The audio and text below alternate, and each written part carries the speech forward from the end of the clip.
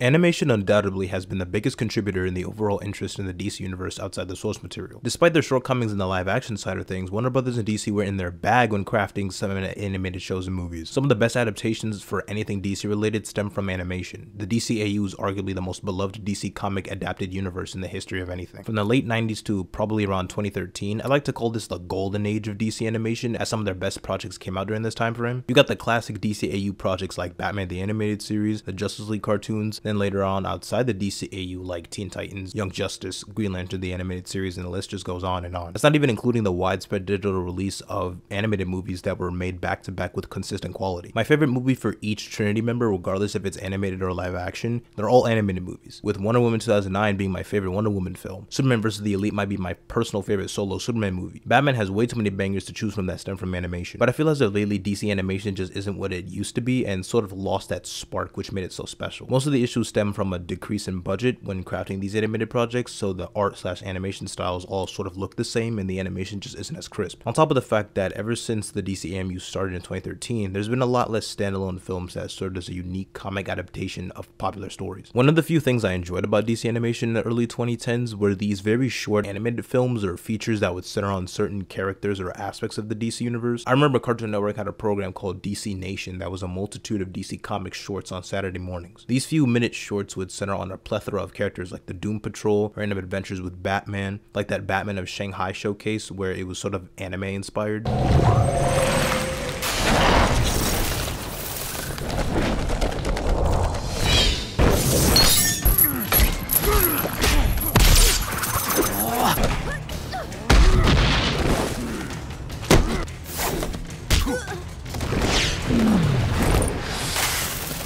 Cinema.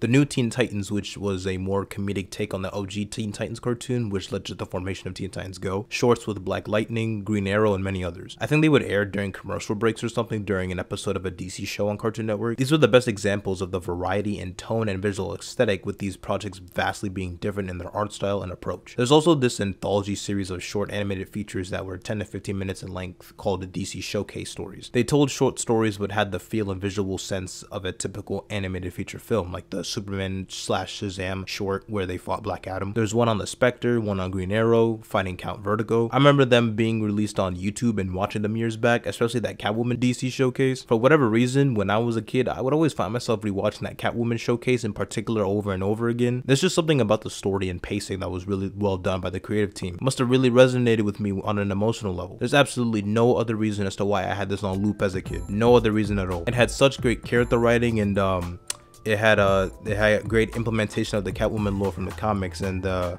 fight scenes were really cool, and the freaking motherfucking damn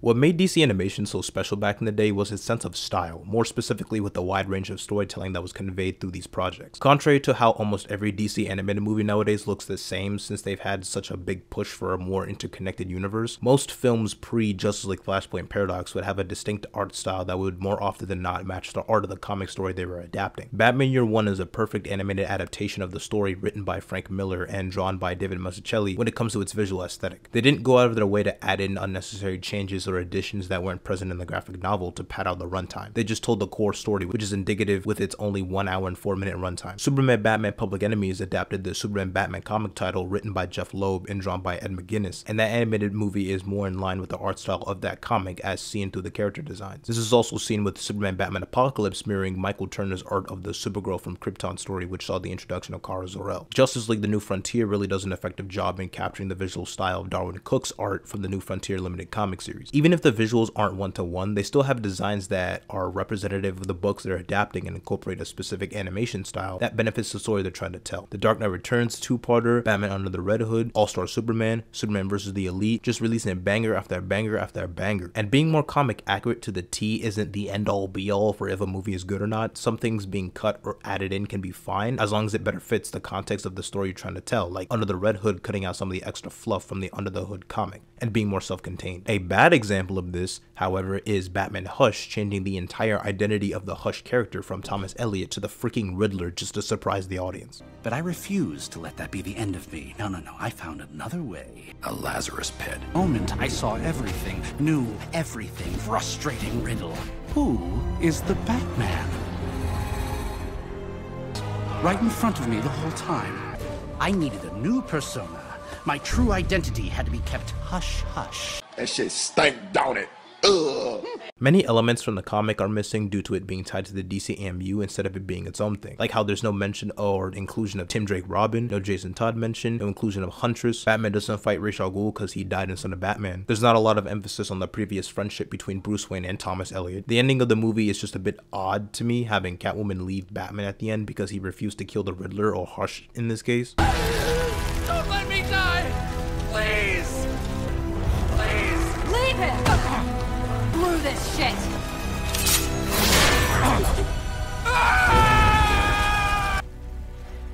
He didn't have to die. You're crazy. Killed your friend.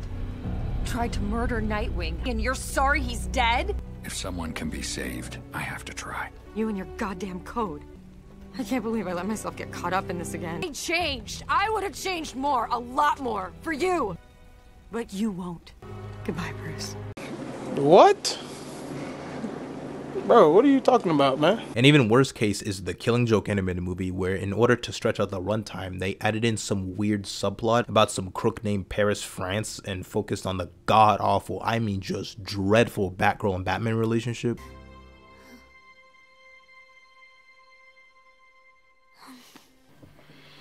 You don't want to be like this. This is disgusting. This is awful in every way. If I could kill it, I would. But I legally can't. But I've considered it. The idea of having to change key elements from a comic you're adapting in order to surprise readers of said book is so mind-boggling to me. When comic fans hear their favorite stories being adapted in an animated format, they expect the best elements of that story to be adapted in a meaningful way in order to give justice to the story being told. Most of them aren't just like, I really hope they make a significant change to the story I really like just so I can be surprised. Not to mention, more likely than not, most people watching these animated movies probably haven't even read the comic, nor do they read comics regularly. They may be fans of these characters, but most of the people tuning in wouldn't go out of their way to read the actual stories themselves, so there's no need to implement a shock value to it. Anytime I bring up the topic of DC animated adaptations of specific stories, I always bring up the medium of anime and manga. Shonen anime are direct adaptations of their manga counterpart, down to the art style, story, and everything. And the only time they differ from their source material is via like filler episodes, but when they are delving into the meat and potatoes of a story arc, any changes made are very subtle. You don't see manga fans talking about, so man, I really hope Obito Uchiha is the man behind the mask so I can get surprised when I watch the anime. The problem of focusing on an interconnected DC animated movie universe like the TomorrowVerse or the DCEU is how they all just feel the same one way or another. If there are certain things you don't like about the art style or how stories are conveyed, chances are those issues are going to be present throughout the entire universe. For the animated Batman Long Halloween 2-parter, the intent was to have an art style that was more indicative of Tim Sale's art from the Long Halloween graphic novel, but since this takes place in the TomorrowVerse, they had to go with an art style that would be used in every other film in that universe. So my first thing was I was going to do Tim Sale's style. I was just trying to figure out at the time, how can I make that work in animation? So I had about a few months to figure it out, but while I was working on other stuff. Things changed during that period, and James Tucker was leaving as a producer for the DC animated movies, which he was, pretty much running most of them. And Bruce Timm was doing his Elseworld stuff. So they told me, well, if you're going to do Long Halloween, we need a style that's going to carry through a series of films. So that's, unfortunately, I had to I didn't get a chance to do the Tim Sale look. Now, they didn't stop making Elseworlds movies when the DCEU first started. You still had standalone movies released simultaneously, but there was more emphasis on the main universe as a whole. More than half of the DC animated movies that had been released since 2020 have been the TomorrowVerse films rather than standalone projects, each with their own visual flair. In the past, there had been a couple of DC animated movies connected to each other or to another universe in subtle ways. Examples of this include how Superman Batman Public Enemies and Superman Batman Apocalypse take place in the same universe, yet they have different art styles. Justice League Crisis on Two Earths was was intended to be a part of the DCEU continuity, taking place after the first Justice League cartoon, before they removed references to the DCEU and let it be its own thing. Justice League Doom also served as a standalone sequel to Crisis on Two Earths. Another good example of variety is Batman Gotham Knight, which was this anthology film that released in 2008 where it was divided into 6 segments, with each segment being animated by a different animation studio. One had more of a traditional anime look to it, one had more of a simplistic aesthetic to it, the other more gothic, and so on and so forth. I honestly think that not enough people talk about it, and in my opinion, it's one of the more underrated DC animated movies. The reason why these films are so highly regarded amongst the fandom is how they adapt these characters in their stories, along with delivering some of the best moments in DC history. Batman Under the Red Hood introduced many fans to the character of Jason Todd and delivered one of the best Batman moments on his psyche and why he doesn't kill. What, your moral code just won't allow for that? It'd be too damned easy. All I've ever wanted to do is kill him. But if I do that, if I allow myself to go down into that place, I'll never come back. I'm not talking about killing Penguin or Scarecrow or Dent. Just him, because he took me away from you. Oh my God. Some of these animated movies alone contain way too many Batman as him moments.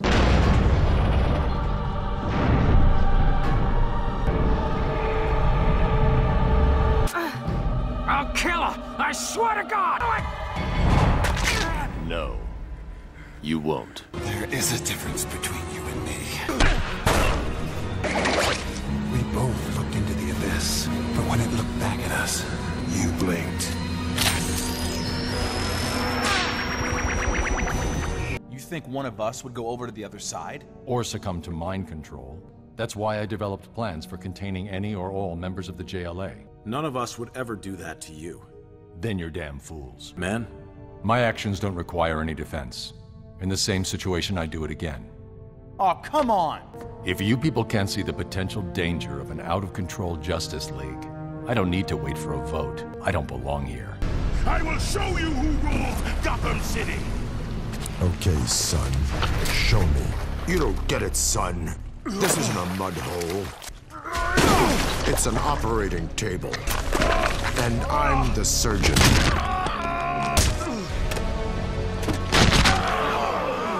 In all the years to come, in your most private moments, I want you to remember the one man who beat you. That's what I'm talking about! That's why he's the MVP! That's why he's the GOAT! The GOAT! It will never cease to amaze me how them folk at Warner Brothers single-handedly fumbled the DCEU when they had a plethora of animated adaptations to pick and choose from, since they're too lazy to pick up a comic. With several adaptations already being a part of an interconnected DC universe with established characters and lore like the DCEU or Young Justice, the blueprint was right there. You had one job. Just the one? The general audience needs to be more exposed to media that is representative of the dynamics of these characters and what they actually stand for. The Superman Batman animated movies I mentioned previously have some of the best Batman and Superman interactions put to screen. Kryptonite's near your heart. I don't know if I'll be fast enough to get it before the wound closes. Where's the Flash when you need him? Do me a favor and lose the sense of humor. Do us both a favor and buy one. She died. No. Why is it the good villains never die? Mark, what the hell are good villains? You didn't need to use the wire. I could have carried you. Between you and me, I hate that. That was my best friend. And you just killed him. We're surrounded. I can hear them coming. I suppose it's useless to tell you to leave. I wouldn't miss this for anything. Your funeral. Already had one. Your cousin just torched $50,000 worth of custom hardware. Send me the bill. On a reporter's salary. Right. One of the little things I like about some of these Justice League animated movies or solo projects is showing more of the physicality of, say, Wonder Woman, for example, and properly demonstrating her competency as a hand-to-hand combatant, who should never be trifled with.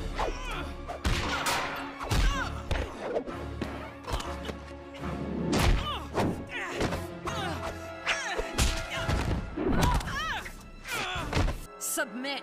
In recent years, there just doesn't seem to be a lot of animated shows released in comparison to the cartoons that aired years ago. I guarantee at least one or more of those shows back in the day solidified your stance as a fan of DC and these characters at any point. Whether it's Young Justice, the 2004 Batman cartoon, Static Shock, Batman Beyond, Batman the Animated Series, The Brave and the Bold, and all those other bangers. So many of these shows were instant classics with how they resonated with audiences alike. Their presence single-handedly shaped the way DC adaptations were made going forward and popularized certain elements that made their way into mainstream comics themselves, like Batman Beyond, the character of Harley Quinn, modern Mr. Freeze. In the last handful of years or so, some of the only notable animated series are like the Harley Quinn show, I guess, which had a decent first couple of seasons, but the latest season was just not good at all. My Adventures of Superman was solid enough. Young Justice season 3 and 4 are fine, but they're definitely not as good as the previous seasons 1 and 2, which aired on Cartoon Network. There were definitely more budget cuts with the animation as it didn't look as smooth. As for the more recent DC animated films, whether it would be the DCEU or the TomorrowVerse, they're just not as saucy. This is especially prevalent in the TomorrowVerse films, as about half of them are just mediocre at best. It's also being cut short with the Crisis on Infinite Earths trilogy, which is set to end this universe, and my god, what a waste this universe was. I feel like it didn't serve any purpose with its stories, and there was definitely a lack of proper build-up to Crisis in this universe. No proper Justice League team-up film, because Warworld was just a Trinity movie. The heroes with movies only got one each, minus I guess the Batman Long Halloween 2-parter. Green Lantern Beware My Power was mid, and butchered the characters of Hal Jordan and Sinestro. The DCEU in the lead up to Apocalypse War at least had character arcs for characters like Damian Wayne Robin in a few Justice League movies here and there, but both universes suffer from lack of proper emphasis on the wider DC universe. It's weird to see how the DCEU ended with another flashpoint at the end of Justice League Dark Apocalypse War, which brought forth the TomorrowVerse, just for the TomorrowVerse to end only 4 years after it started with a Crisis event film. It's going to be interesting to see what the future of DC animation will bring with the end of the TomorrowVerse, and hopefully a bigger emphasis on standalone projects like the upcoming Watchmen animated movie. I don't expect there to be yet another DC animated movie universe, as that would just be redundant, and I don't see that sliding by under the revamping and introduction of James Gunn's DCU. Not to say they won't make any more DC animated films, just stating how it would be more likely they'll be designated as Elseworlds projects akin to the animated movies that have released in the past few years, like The Doom That Came to Gotham, Batman Soul of the Dragon, Superman Red Sun, Battle of the Super Sons, those type of films. All I can hope for is for DC animation to get back on track and get back to its roots on why it became so beloved in the first place.